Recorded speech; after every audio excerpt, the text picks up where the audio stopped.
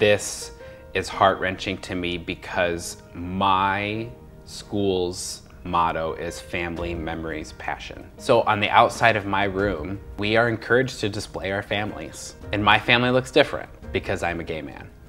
So Jeremiah and I are on those pictures.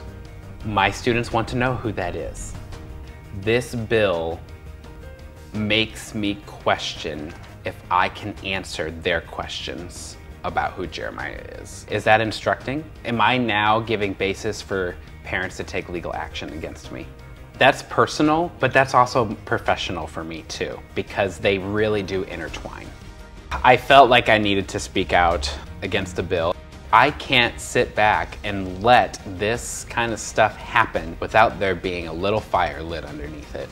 I did my first interview with 10 Tampa Bay. John Oliver picked it up. MSNBC interview came. After that interview is when Tucker Carlson, Fox News, the right conservative outlets started coming after me very, very hard.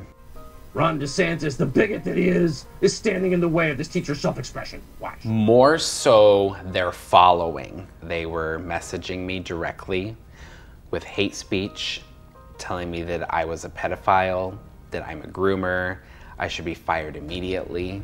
All of that pushed me even further that I had to keep going with this.